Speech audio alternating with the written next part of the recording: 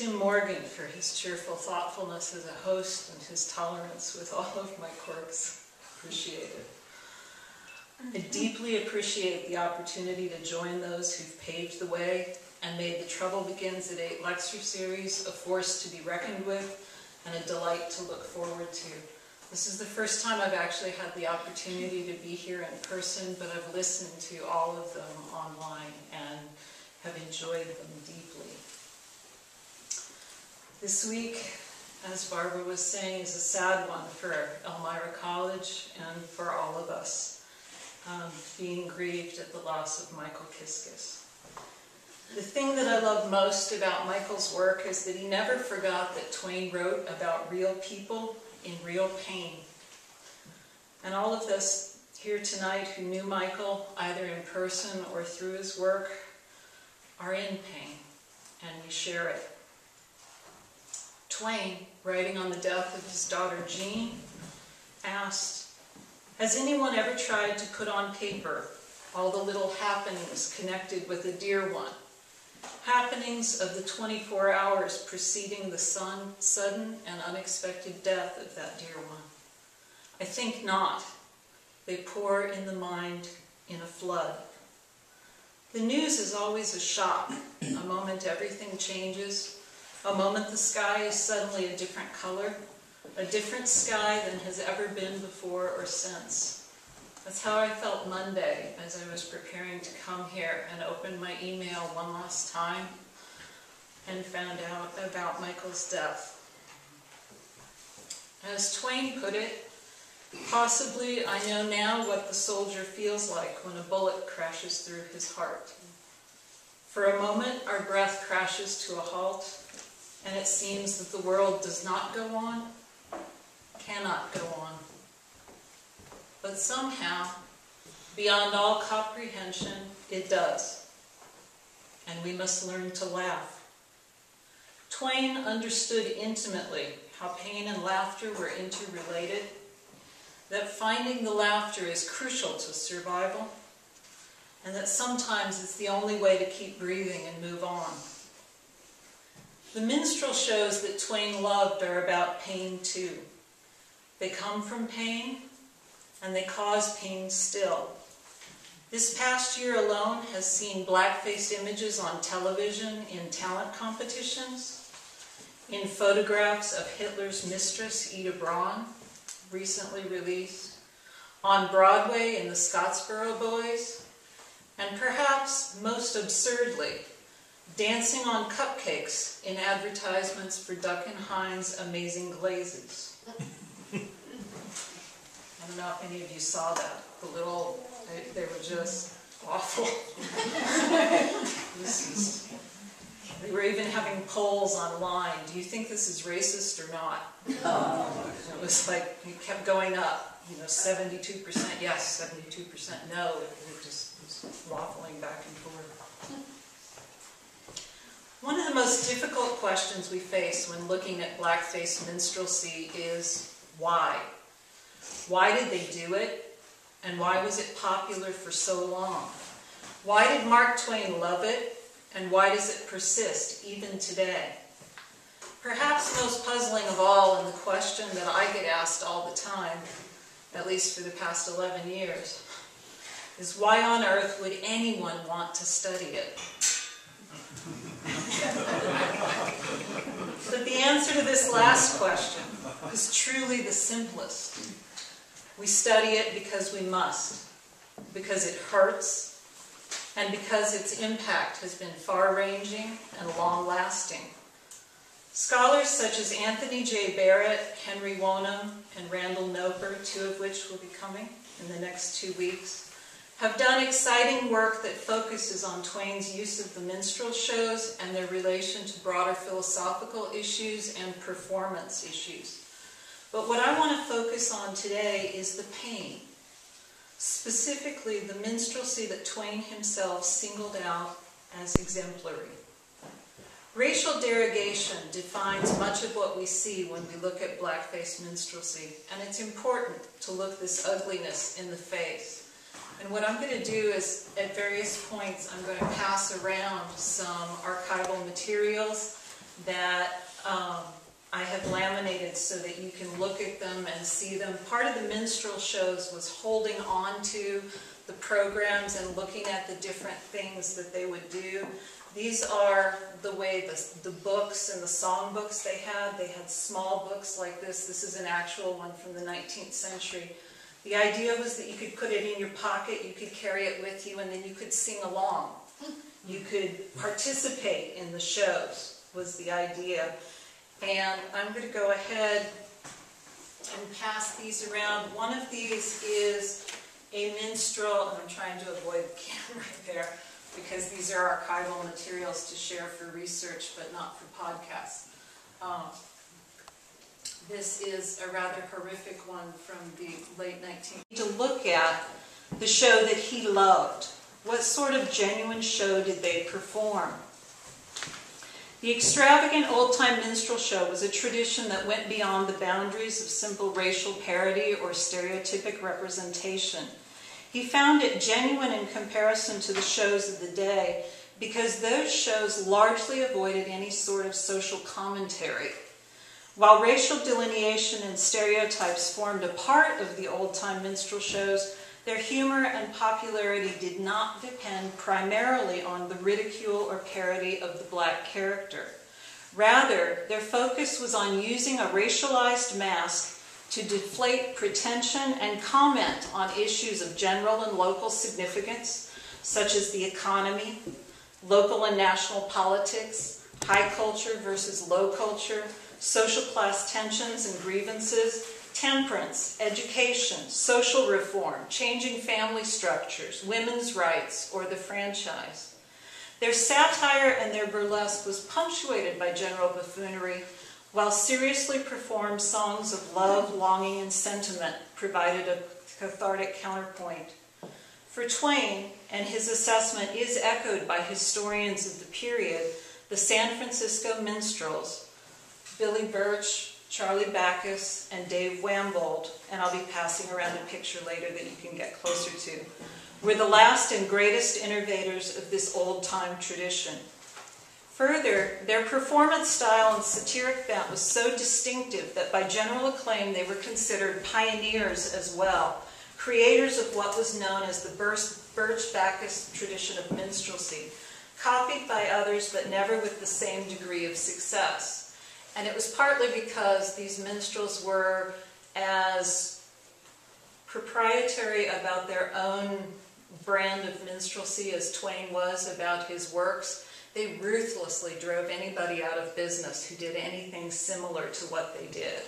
They would go on stage and they would do a mockery of the minstrels who were trying to do social commentary. They would make fun of them, so that people would come to their theater to see the mockery of the mockery. And the others would not sell enough tickets to be able to stay in town. So they participated actually in their own demise and in the demise of a form of minstrelsy that's very different from anything that we know at this point. They laid the groundwork in what they did because they focused on the news. For someone like Stephen Colbert, Jon Stewart, Dave Chappelle, Chris Rock, and others who work with current events, because that's what they did. They were satirists who believed that whatever hot topic was around in the city or the country, it was fair game. They thought that the only possible fodder for a sacred cow was a stick of dynamite. And that's another thing about the minstrel stage in this era, is in wooden stages in New York City, they shot off fireworks all the time. It was a thrill to go to the shows. Some of their routines are ugly with racist underpinnings, and other routines, though, question those stereotypes, challenging them as essential categories, challenging ridiculousness, corruption, and pretension wherever they see it. As I said before, they were equal opportunity offenders. It didn't matter what it was. Audience flocked to their theater to get their version of the news, their satirical twist on current events. And the San Francisco Minstrels excelled both in the improvisation of their en men's patter and in written and produced plays and skits that skewered the topic, fad, or production of the moment. And further, the San Francisco Minstrels were far from a random, fly-by-night example of minstrelsy that we can easily dismiss, because they enjoyed unprecedented popularity at a time when other minstrel troupes had to travel to survive because nobody would come see them twice, right? Nobody would pay to come back and hear the same jokes over and over again. This troupe of minstrels stayed in New York for 18 years. In 3 different theaters. The third theater that they had, they built the same year that Twain started building the Hartford House. 1873, the year of the financial panic when everybody else was going under. Hundreds of minstrel troupes went under that year. They built a brand new theater that seated nearly 500 people and played to packed houses 8 times a week. And this is a picture of the opulence of this theater. It was up at, and this is a picture of them. It was up on 29th and Broadway, so they moved way uptown. They moved further uptown than the Park Theater, called them illegitimate. So they out-parked the park. It was part of what they were doing. They wanted to be uptown, but they kept their edge, whereas other minstrel troupes tried to be refined. They often got in trouble for their off-color performances and for their controversial digs and stings at local businessmen and politicians, which I'll talk about in a minute. But audiences flocked to see them. Twain started seeing, he met them in California when they were first performing there, and at the end of the Civil War they moved to New York, where he also saw them. In 1867, when he came to New York, he said to the readers of the Alta California, "Our old San Francisco minstrels have made their mark here most unquestionably. Every night of their lives they play to packed houses. Every single seat full of dozens of people standing up. I have good reason to know, because I've been there pretty often myself, and have always paid my way but once. And I had to buy a box the last time I went." In the same letter, Twain reports that the San Francisco Minstrels' gross receipts for the last 12 months, as furnished to the revenue officers, were only a fraction under $110,000. Not a small sum in 1867. And Twain cared enough to look it up. This success continued throughout their career together as they performed on the New York City stages. And when Charlie Backus died in 1883, he left his wife an estate of $350,000, while Dave Wambold, who was the singer, the tenor that Twain loved, his estate was still $150,000 on his death in 1889, after 9 years of serious health problems that forced his early retirement. The fact that they were not only able to survive, but also to thrive in the same location for 18 years is a testament both to their performance quality and the freewheeling, spontaneous ad-lib on local politics and current events that characterize their shows. With such financial success, it's obvious that Twain wasn't the only one who found them appealing. For over a generation of New Yorkers, and as is often true of theater today, that means the world, right? They defined minstrelsy and continued to do so long after their demise. Even a dozen years after they stopped performing, their commentary was biting and memorable enough that the periodical The Nation asserted that some of the senators who were then in 1995 debating foreign policy so closely resemble the dialogue between Birch and Backus, the famous minstrels from the old days, that a great many people think them forgeries. And they even tempted those who should know better into using their material in the most unexpected places. John Anderson, a Presbyterian minister in Stockton, California, was invited by a congregation to speak on the subject of amusements.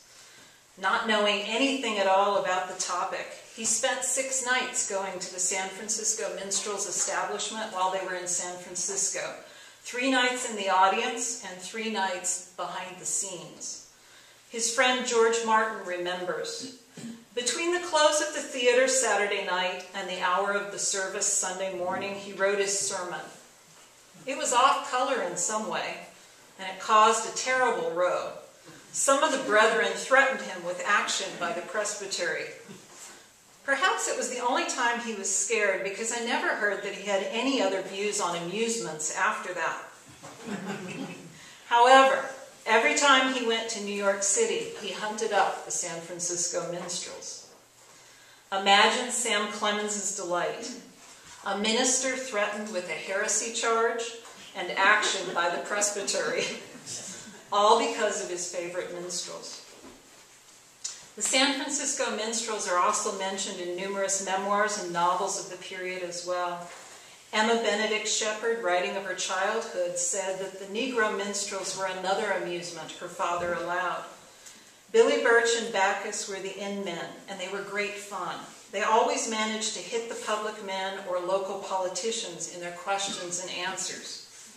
While Birch and Bacchus, interestingly enough, were not actually performing while she was a child, their news commentary in her later life was enough to color her memory of all minstrels. They became minstrelsy for her. That's what she remembered seeing as a child, even though she couldn't have. They weren't there.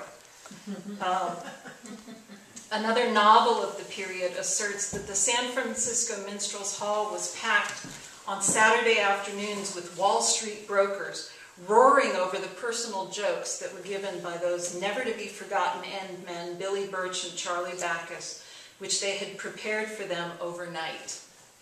It emphasizes their focus on what was happening in New York on a day-to-day basis, and numerous people came to hear and see what they were going to say. James Fisk, the financier, also known as Diamond Jim, was apparently a regular at their theater, among others. Of the many anecdotes that are related in the New York papers, a favorite of mine is about Bacchus's reply to an unidentified public figure who didn't appreciate being lampooned on the Blackface stage and let it be known that he was going to come and shoot and kill Bacchus. The actor's response was brief and deadpan. He sent a telegram that said simply, "Kill Birch. He has no child. I have." Charlie Bacchus was this incredible impersonator. One night when he was sick and he couldn't go on stage in his own theater, he was wandering around the streets of New York and he ran into a friend of his who dragged him into a theater where Joseph McCullough, the famous Shakespearean actor, was performing. And they sat down and they watched the show. His friend complained that Charlie muttered through the entire performance. You could just hear him. And he was just irritated. And he got out into the foyer as the show was ending. And he was about to castigate Charlie. "Why are you doing this?" When all of a sudden Charlie just broke out in a dead-on impersonation of Joseph McCullough, but saying the most horrible things. He stopped in the middle of it and said to the audience, who was just rolling and laughing, he said, "That's the beginning. You want to see the rest of it? Come to my theater tomorrow night." And he walked out. He didn't tell them who he was or where his theater was. He just walked out. I found the program. He did it. The next night, I have the day that it was in the newspaper. The next night, he's got Charlie Bacchus doing Joseph McCullough. He is there. So he was hilarious. And it's not, again, it's not what we expect to hear. It's not what we expect to see. It's not what we think of when we think of Blackface minstrelsy. Again, a lot of their performances do have the flavor of what we expect, but a lot of it doesn't. A lot of it is very different. And it's, they would do all sorts of things. They did sing plantation songs, but they sang really surprising plantation songs, such as one about a former slave's determination to go back to the good old home because he has to escape from the Ku Klux Klan. And when he goes home, he's going to be a nice little colored lamb and run for Congress. They sang urban-based songs that riotously challenged notion of blacks' natural servility. They performed skits that connect the plight of the working white poor with even upper-class blacks, which I'm going to talk about in a few minutes. I'm not going to be able to talk as long as I could do this for hours. I've been doing this for 11 years. But I do want to talk to you about a specific play they did because I think it has real bearing on Mark Twain's use of minstrel humor, particularly starting with Huckleberry Finn, where his use of it got a little bit different. This was a production that was done in the same year as Twain started writing Huckleberry Finn, and it's the one that I have the advertising poster here for. It was called Julius the Snoozer. And it is, on one level, a parody of the very upper-class booth theater production of Julius Caesar, which made all sorts of controversial changes to Julius Caesar, and was very pretentiously done. They called theirs Julius the Snoozer. And they modeled their Julius very closely after Boss Tweed, who had just been recently indicted, found guilty, put in prison, escaped, was trying to avoid extradition. There have been a couple scholars who've written about this play, and they focus mostly on Boss Tweed and the political commentary that's in there about Boss Tweed. And I find that fascinating. But I find much more fascinating someone they imported as an outsider expressly for this piece. And the person they imported and put into their play was a gentleman named PBS Pinchback, who was then the only mulatto governor of a state in the Union. He had been a senator in Louisiana State Senate and had been elected to the U.S. Senate. At the time they mounted their production, he had been trying to take his seat in the U.S. Senate for 3 years. The members of the Senate had, for various specious reasons, refused to let him sit, had put forth all sorts of investigations. He had ingenuously admitted to some graft because, as we all know from Twain's famous quote about the criminal classes, everybody in Congress took graft at this point. But he admitted it, and they were using it as an excuse not to let him take his seat in the Senate because they were not ready to have a mulatto take a seat in the Senate. So he comes in the play, and as they're asking Julius the Snoozer to redress all of these terrible things that are going on in the city, the tenements, the garbage, all of the horrific conditions of the poor, they're also asking for Pinchback to be allowed to have a seat.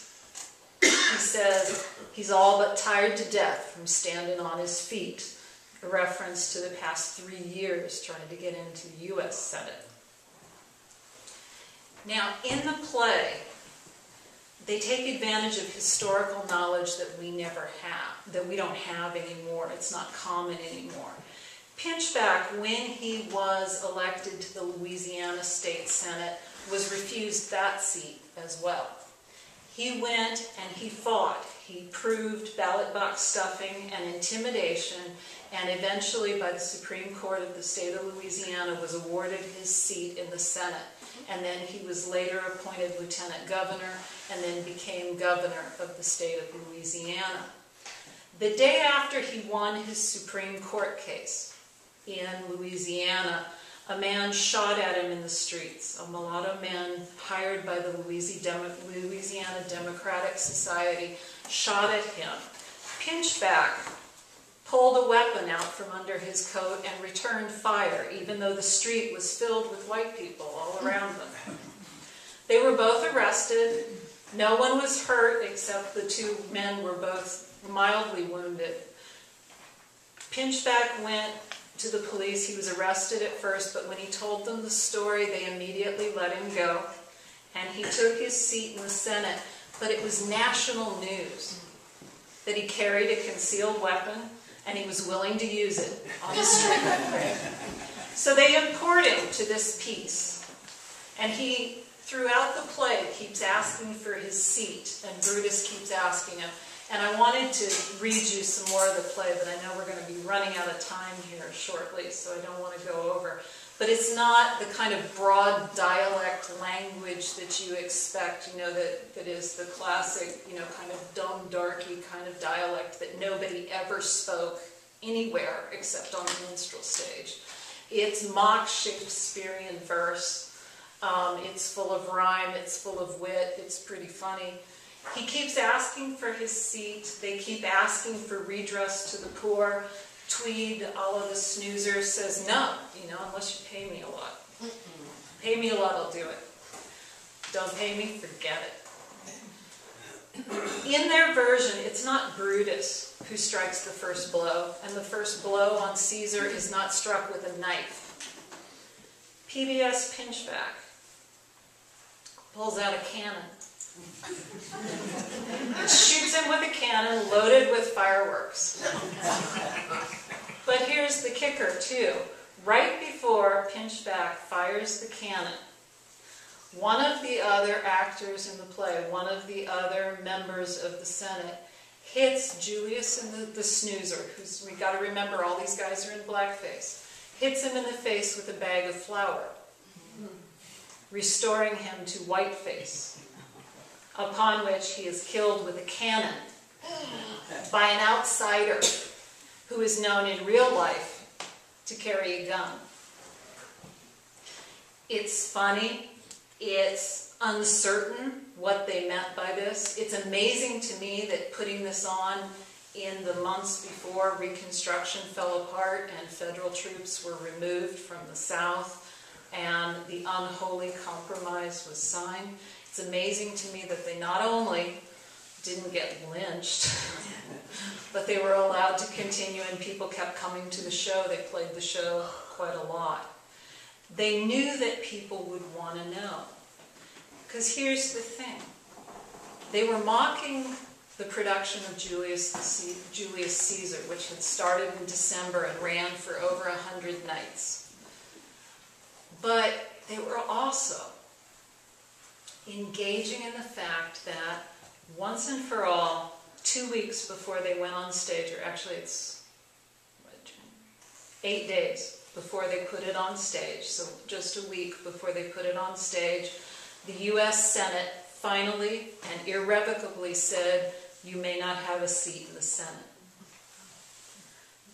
The country was holding its breath, wondering what this man was going to do. Was he going to take it? You know, last time he fought for his seat and he shot somebody. That was just the state Senate seat. They were wondering, what was he going to do about a federal seat? Let me skip to where I wanted to go with this.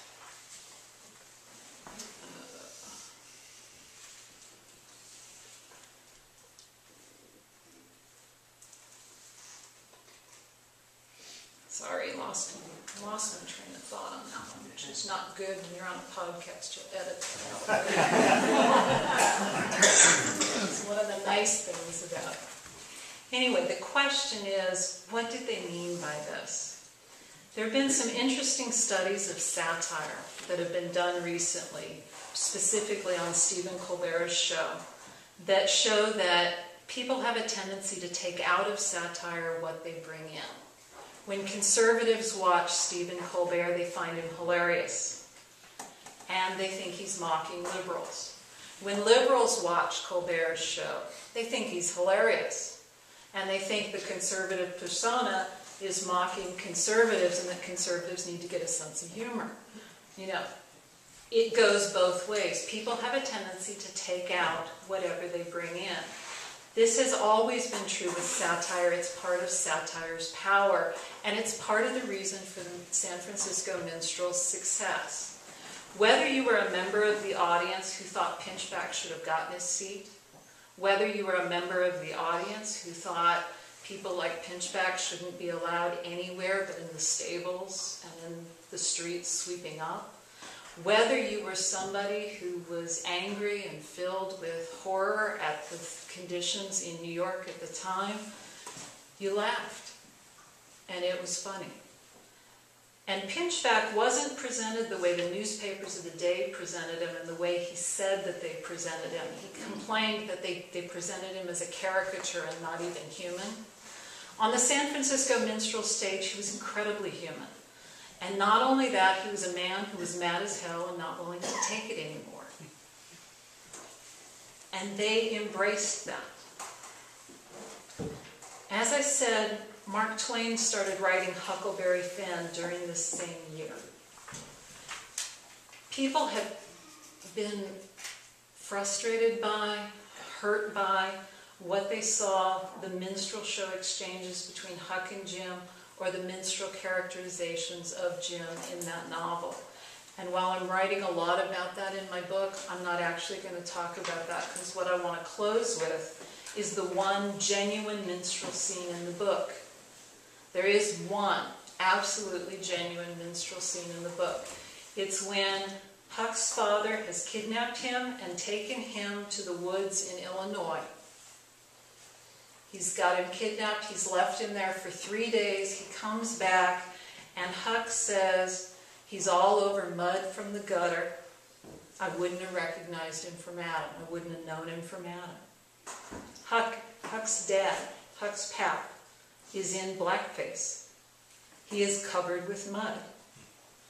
And he goes off on a political rant. Now, the other thing that I want to say quickly is saying that he's all over mud from the gutter, I wouldn't have known him from Adam, is something that minstrel show audiences of the period would have recognized immediately. Because one of the oldest chestnuts on the minstrel stage is also a story that is one of the oldest, is a very old one in the African American community, and one that audiences would have recognized. The story goes something like this. In the beginning, Adam and Eve were black, just like everyone else. Okay? Absorb that for a minute. They were black, just like everyone else. After they ate the apple, they hid from God. God was walking through the garden, they got scared. They got so scared they turned white and deaf. I love the and deaf part. And the story winds up, and that, my brethren, is why we've been troubled with white trash ever since. Sometimes the story is told with Cain, about the murder of Cain and Abel, and again it starts out, they were black like everyone else. And then there are some wonderful versions about Cain, Cain committing that first murder, and then hiding from God. And there are some wonderful versions where he's dragging the body around for 17 days trying to hide it. He finally finds a place to hide it. God's like, where's Abel? Don't know, man. Don't know where he is. Where's Abel?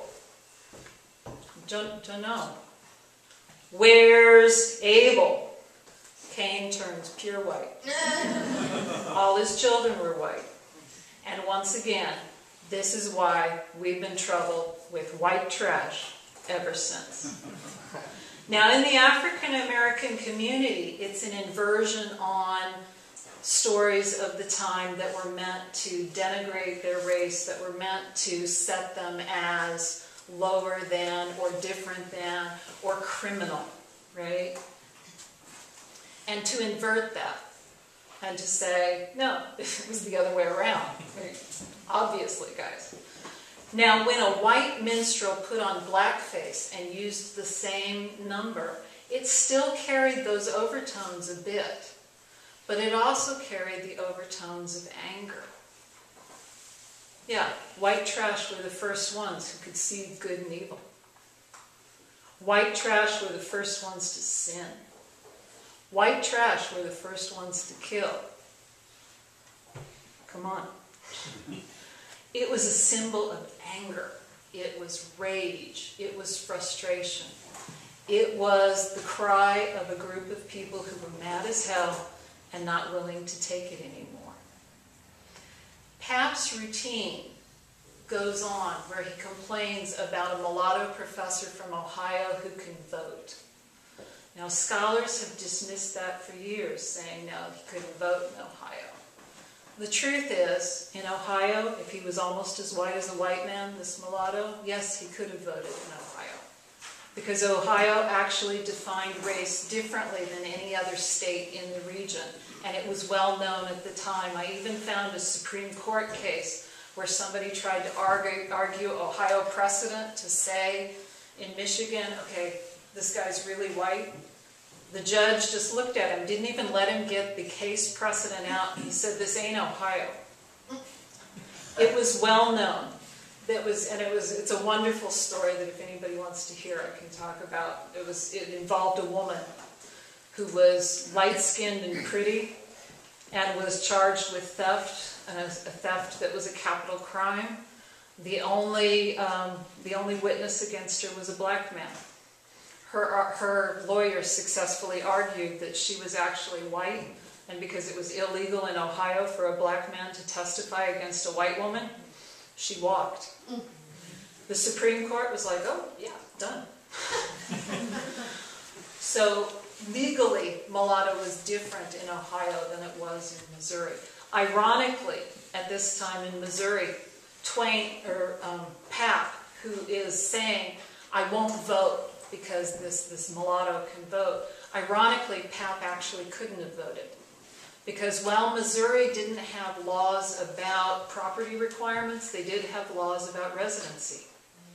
And Pap had not been in residence long enough and recently enough to be able to vote. So if he'd gone to the polls, he would have been turned down anyway. He's angry.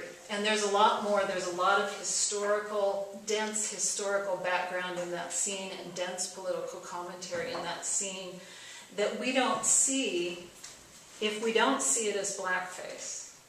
And that we don't see if we don't understand what blackface meant to Twain. It was something that was polyethnically offensive. It was something that was offensive across class lines. It was something that worked hard to offend and to remind people of what hurt. The disparate nature between the American dream and the people who had trouble grasping that dream in their actual life. Blackface for Twain was anything but inoffensive.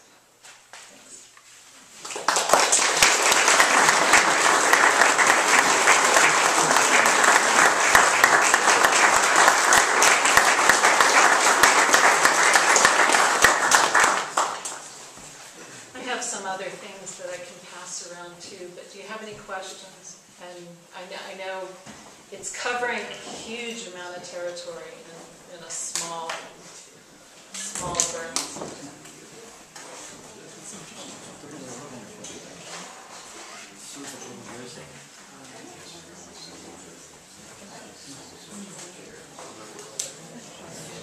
Yes.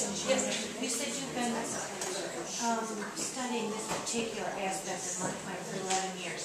How did you happen to get really interested in this one particular aspect? Okay, the question was, I've been studying this for 11 years, which is a long time.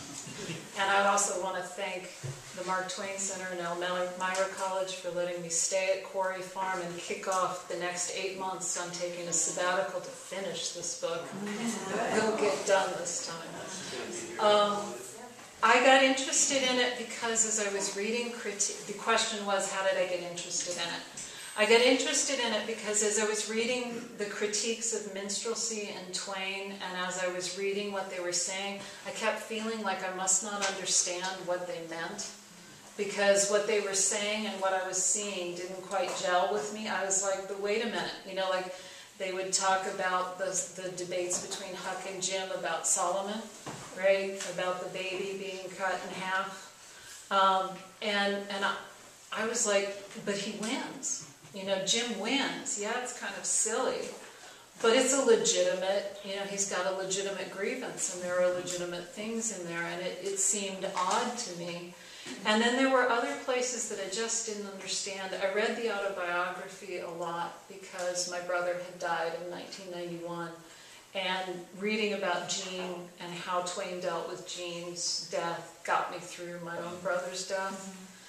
But in looking through the autobiography, I ran across that passage where he talks about the real nigger show. And it's just that hammer blow repetition. I couldn't figure out what was going on. Nothing seemed to quite fit. And the more I looked, the more I realized nobody had really spent much time looking up the men that he named as exemplary. And one of the men he names actually may or may not have been part of the San Francisco Minstrels. His name was Billy Rice. And there are two Billy Rices. One of them was with the San Francisco Minstrels, and he was a female impersonator. And female impersonators on the minstrel stage, you know, they're usually portrayed, and sometimes were very portrayed as comic and making fun of black womanhood. But most of the female impersonators took it even more seriously than drag queens do today. They boasted that their wardrobes were real. They didn't use costumes. They cost thousands of dollars. They insured their wardrobes for thousands of dollars. They were very serious about it. They took voice training. The two female impersonators the San Francisco Minstrels had, the great Ricardo and Billy Rice, both boasted occasionally that people actually mistook them for women and sent them gifts and cards and marriage proposals and things like that. And Billy Rice once, he did this imitation of Sarah Bernhardt called Sarah Heartburn. And apparently she was in the audience once, and she was laughing so hard she started crying and she fell over. They had to like stop the show and she came back out. She thought it was just hilarious what he did. There was also another Billy Rice who was a stump speaker, who I think is probably more likely the one that Twain liked. And he's very controversial because in the 1870s, when he was traveling around with a show, he was very mouthy and he would do things that were really outrageous. One of the things he did in 1873 was he did a chicken stealing, razor wielding coon routine that was very common 20 years later. It was what was the kind of routines that Twain was arguing against. But in 1873, when he made the mistake of doing this, a black man from the gallery shot at him. And the bullet went through his wig an inch from his skull. And after that, his routines changed a bit.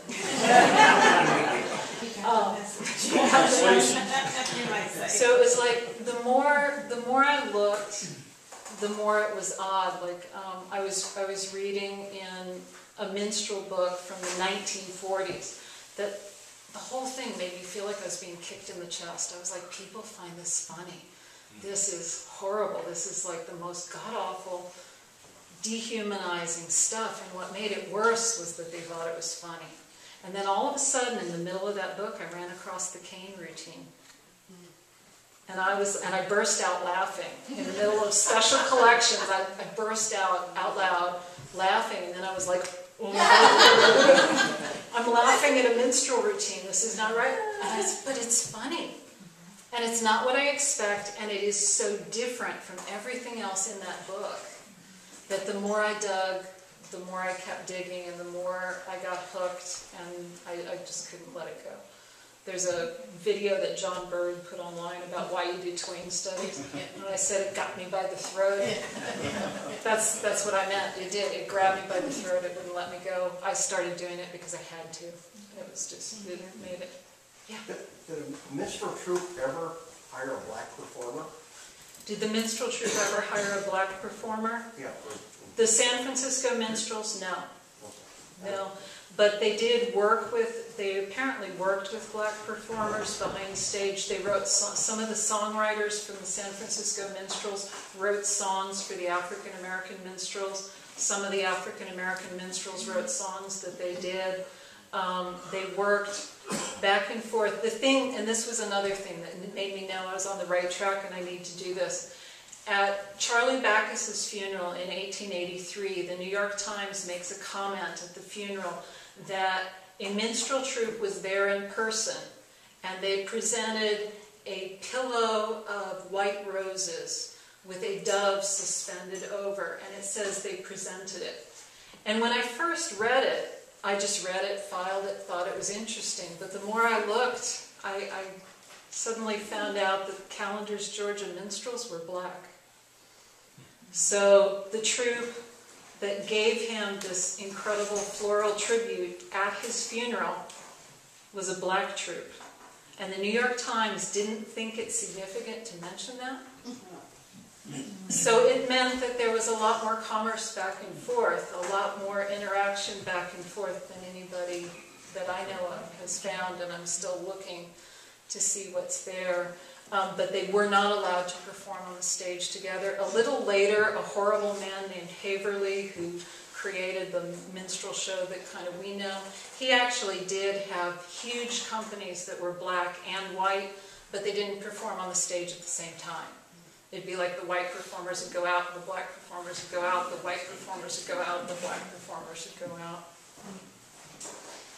Yeah.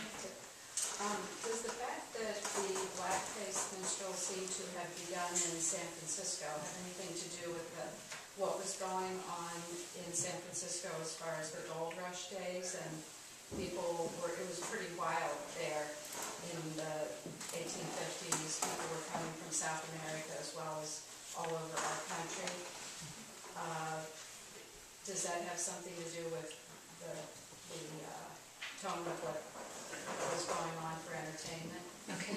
The question is, does the fact that they started out in San Francisco have to do with the tone of their entertainment?